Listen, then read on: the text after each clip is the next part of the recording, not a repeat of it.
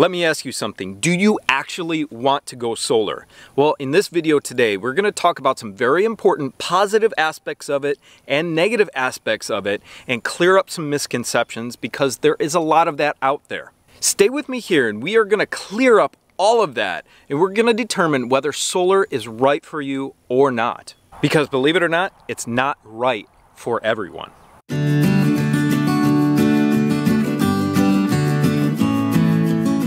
So when it comes to solar, you really need to educate yourselves. I want you to go out there and I want you to look at 1,000 different solar websites and decide what is right for you. And I'll start off by saying solar, the initial investment in it is expensive. And the payoffs of solar are not a 1-to-1 ratio of offsetting your electric bill. That's not what it's about. And if you just want to do that, I'm not sure it's right for you. What solar is a way to gain independence from a grid that is old, it is unreliable in some places, and it is increasing in costs like it did recently for us.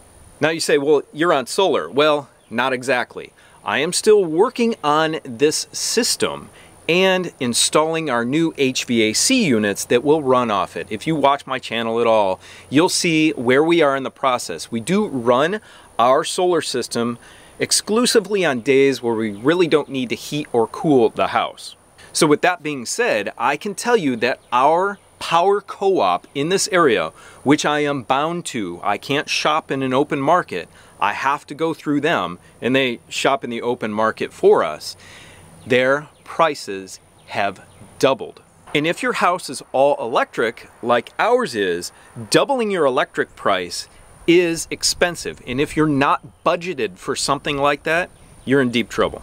So I've had a lot of people comment on my videos that solar and the price that I told people that I paid for my system, and we'll get to that in a minute, is too expensive. And it would never ever pay off for them. And some of them are right. Because if they're looking at a 1-to-1 comparison of just dollars in the initial spend on this and its longevity compared to what they can get for electric or natural gas or whatever it is, then they're correct. But they are not thinking about all the other factors I just talked about in terms of grid reliability, in terms of increasing costs, etc., etc.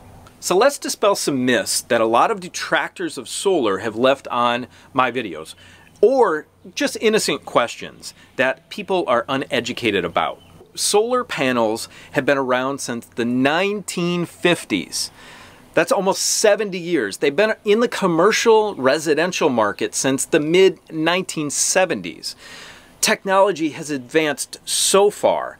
Reliability of this stuff has advanced so far that there are still problems, of course, like with any technology, but they are so small now that that should not be a concern for getting solar. A lot of people ask me, well, could this hold up to hail or hurricane force winds? Yes. All these things are engineered. These panels are engineered with a glass that is resistant to hailstones up to 1 inch at 50 miles an hour. I'd say that's pretty good because that does not happen very often. And if you're concerned about hurricane force winds, the panels are rated for hurricane force winds. And if you're concerned, well, about the racking system, make sure the racking system you get is engineered properly for the area that you're in. This one is over-engineered for my area. So I have zero concern. Now, can anything happen? Of course. Anything can happen to your house. Anything can happen to a lot of things you own.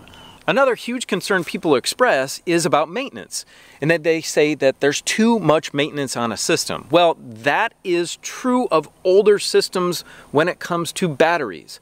This system with my lithium iron phosphate batteries has zero maintenance. Okay, maybe 1%. 1% is cleaning off these panels if they get dirty and I see my power generation drop. That's it. Nothing else to do. And I gotta tell you, these solar ever panels that I got are amazing in cloudy conditions like we have today.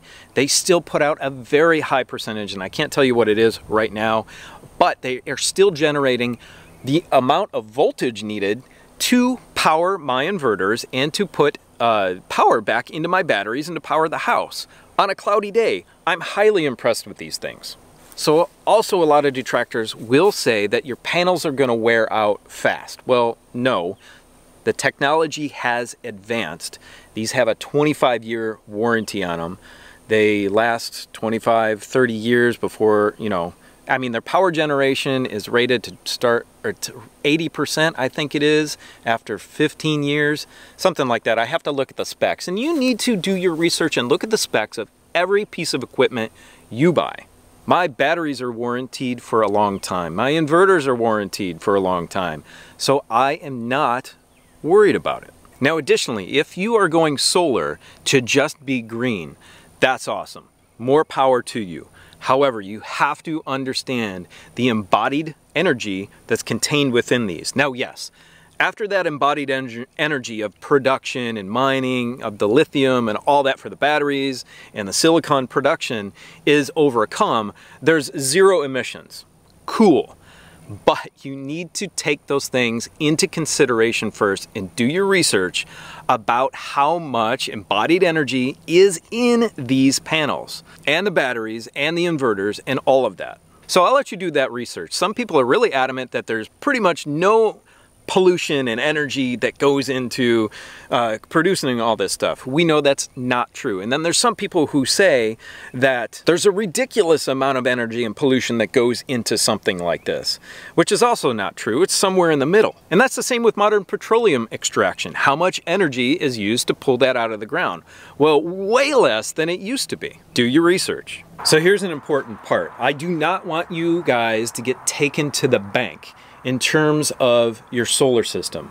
There's a lot of used car solar salesmen out there pushing solar systems onto people's roofs that they can't afford and that they're tied into very long contracts on. Now, there's a lot of lawsuits out there against solar companies that have sold these things to people and they can't get out of a 25, 30 year long contract. They give them the equipment for free, it's on the roof. Essentially what that solar company is doing is utilizing the roof rent-free. Well, the cost of the equipment, of course, is factored in there. And the potential for a federal tax credit or even state tax credit. You have to weigh all these things. Okay, do not fall for these types of things. Now you're gonna say, Eric, what about SRECs, Solar Renewable Energy Credits? Well, those are credits that only 7 states currently have, and they are traded on the open market. So you sell power back into the grid where you can, where net metering is available, and we'll talk about that in a second. You sell that power back, and then you can generate some appreciation on your investment of that solar credit that you've sold back. Now, I'm not 100% sure about that. Texas doesn't have that. You need to do more research on it.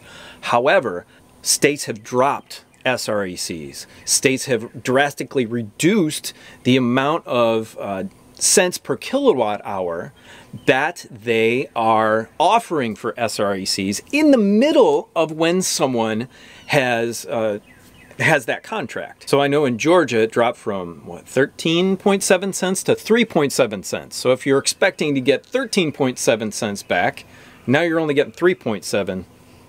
Is that a bait and switch? So watch out. In sales, some solar companies will offer credits that don't really exist or you're not eligible for. And you need to do your research ahead of time. Every single time you do your research. So here is a big thing that you have to figure out when getting a solar system. What type of system do you want? Do you want an off-grid system? Do you want a grid-tied system? Or do you want a hybrid system, which is a grid-tied system with battery backup? For us, we have an off-grid system. The batteries are there for cloudy days and for nighttime use. The rest of the system is powering the house during the day while keeping the batteries topped off. And this is the best option for us. We use it like a generator, essentially. And we still are grid tied just in case I have to do emergency maintenance on this for some weird reason, something breaks, which is not going to be very often at all, hopefully. But we keep that service for $15 a month for the hookup. So that is pretty negligible if you're spending money on an entire solar system. Now with a grid tie system, an exclusive grid tied system, when the grid is down, you don't have any power.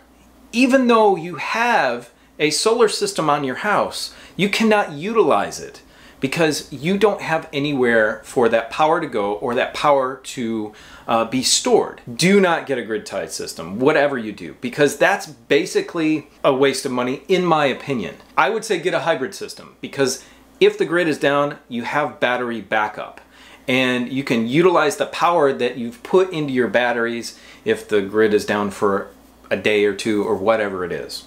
In my opinion, an off-grid system is the absolute best way to go because then you are only reliant on you and this equipment.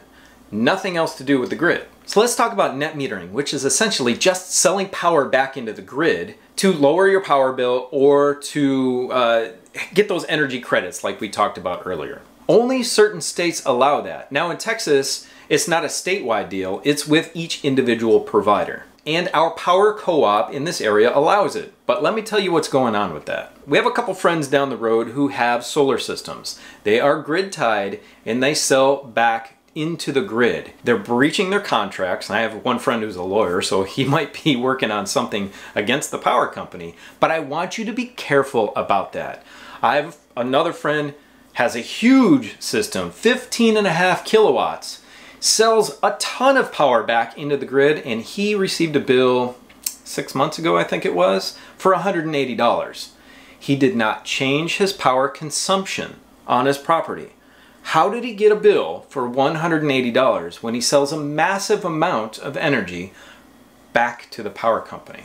All that being said, if that's what you want to do, cool, but you need to understand the issues that arise with it. And in my opinion, still, an off-grid system with obviously batteries is the best way to go. Now that type of system is going to cost you more because batteries are expensive. So I did a video not too long ago about how much our whole system cost us. And I get so many comments about how expensive it is.